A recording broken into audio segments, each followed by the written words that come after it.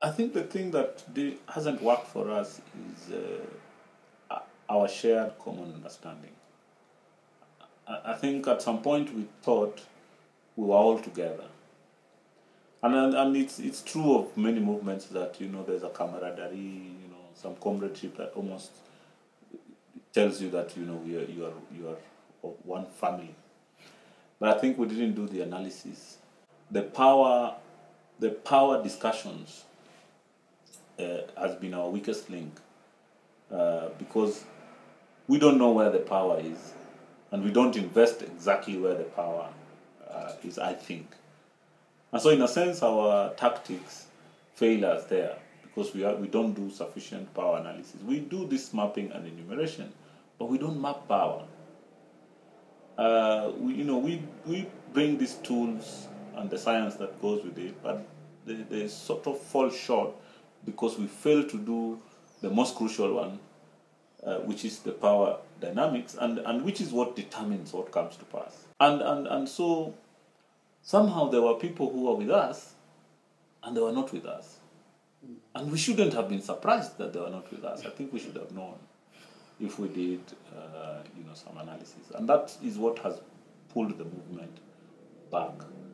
Now, when we look at the urban informal settlements, many of us look at those informal settlements as a place where the poor are suffering and so on and so forth.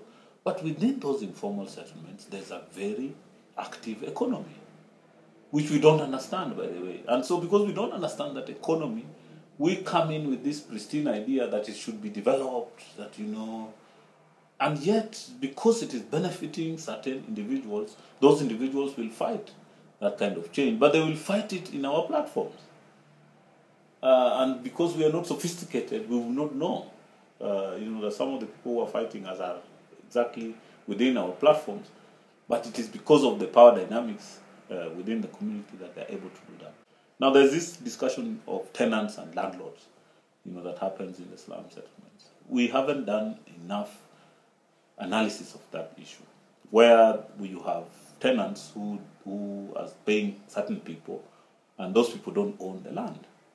Now, we push this discourse that the poor can save and buy land, and it relates very closely to savings, that actually we can save. And in fact, we can buy land from the market. Now, if we were very clear about our understanding of land markets and how land markets operate and what provokes land markets, because land markets are driven by political narratives.